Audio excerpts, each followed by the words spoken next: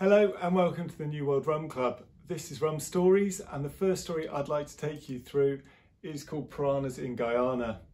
Now this is a story about El Dorado 5-year-old and why it is one of my favourite, most memorable rums. Now, considering I've recently done a video looking at the 10 rare collections, which are the premium sippers aged between 12 and 21 years, why would a 5-year-old El Dorado rum costing in the region of 20 to 30 pounds be more memorable than those sippers? I'd like to take you on that journey and tell you a little bit more about it. So the first thing is Guyana. Where is it? So it's stuck at the top of South America, in between Suriname, Venezuela and Brazil. And it's a country that is not too large and has a very small population. And the reason it has a small population is because it's covered in rainforests. It's called the Guyanese Shield, and it is the reason we went there. There are only 4 pristine rainforests in the world, and this is one of them.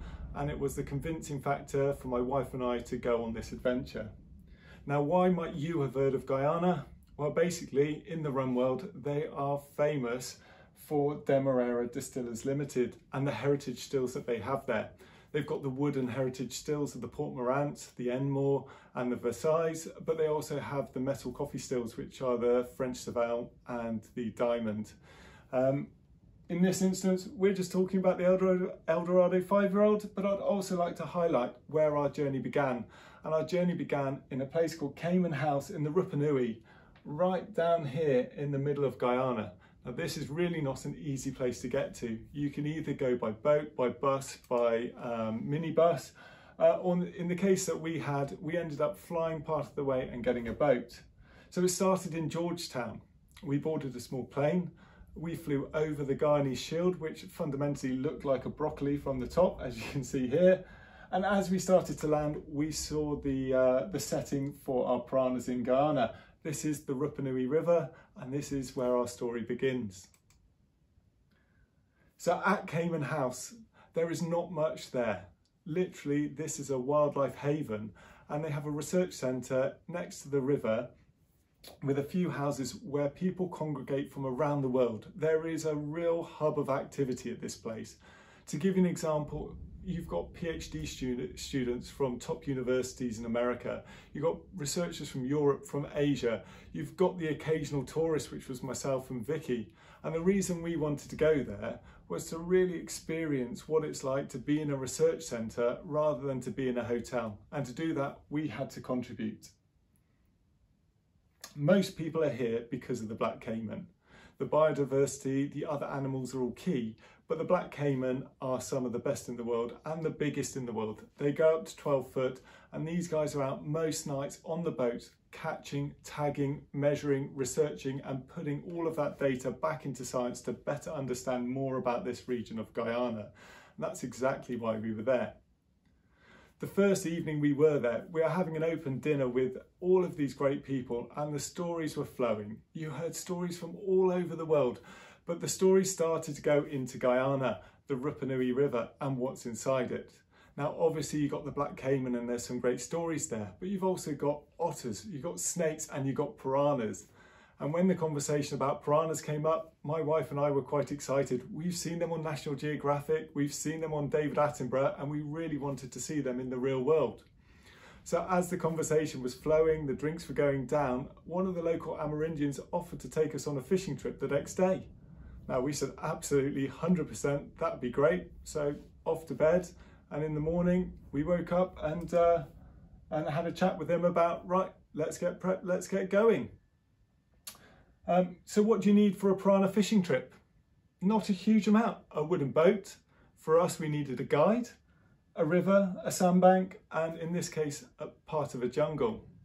Now, just before we got in the boat to launch, he had to quickly jump out. He said, look, I've forgotten the secret ingredient for piranha fishing, ran back to his house, came back with a bag, jumped in the boat, and off we went. At this point, we start going upriver. He knows the local spots, and it takes a while to get there. And as we do that, he starts to explain the 3 rules of piranha fishing. Number 1, don't lose a finger. Now, we thought this was quite comical. It turns out it's very, very serious, and I'll explain later why. Number 2 was don't fall out of the boat. Seems an obvious one, but again, take it seriously. And the third one was your catch is your dinner. What I actually transcribed into was we were going out with him and we were catching dinner, not just for ourselves, but for his family and his kids. And that was really special because it meant that we can't just go out there on a fishing trip. We had to catch something. And as a reward, he said his secret ingredient is that he's going to reward us with a shot of rum for every piranha we catch. Now, we were there going, that sounds like an amazing fishing trip. We can't fail, so let's see what we have to offer. As we go up, we start to understand more about rule 2, don't fall out the boat. Now, you may think this is just a nice picture of a black caiman, but really, as we were going up, we saw 20 of these. You know, we saw them on the banks, we saw them swimming up to the boats. You don't want to fall out. If there's caimans there, you've also got the piranhas there.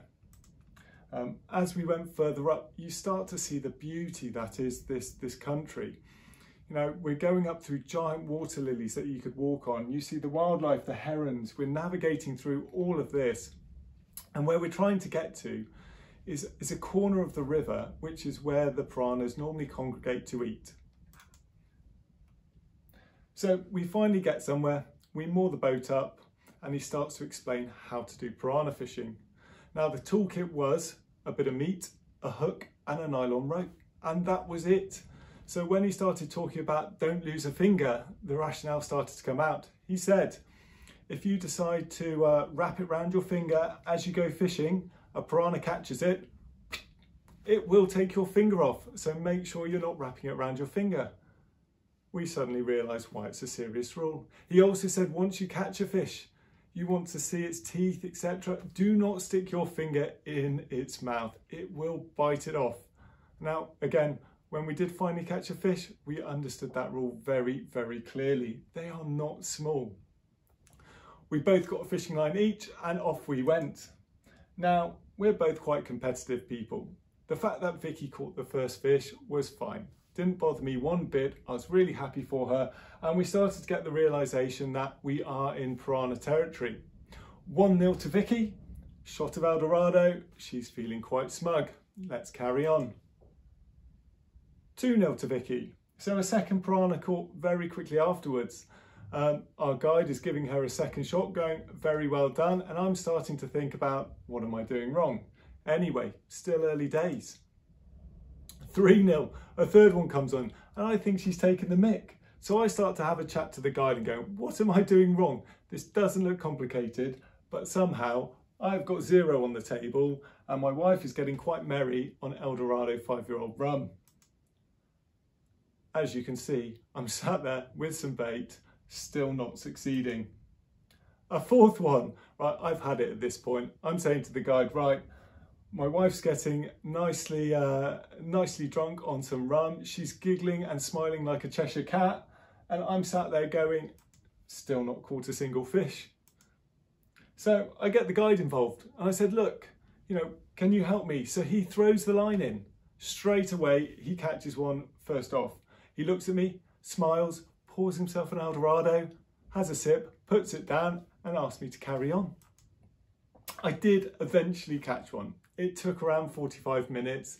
They were both laughing at me throughout that period, but I did get one and I did get my rum ration, which I was more than happy about. So what I want to talk to you about again is why El Dorado 5-year-old is one of my favourite rums. And the reason is it doesn't matter if it's a premium sipper or just something that is a cheap white rum that you use for mixing. It's what you do with it, the people you share your rum with, the memories that you create through this. Now, we didn't even expect any rum on the boat. We didn't realise that rum was a secret ingredient for piranha fishing. But in this case, it was. And every time my wife and I have a El Dorado of any range, but especially the 5-year-old, it takes us back to being on a wooden boat with an Amerindian local, doing piranha fishing, having a laugh at everything around us. And it was such a good memory that to this day, you know, that is where we stand. One final thing.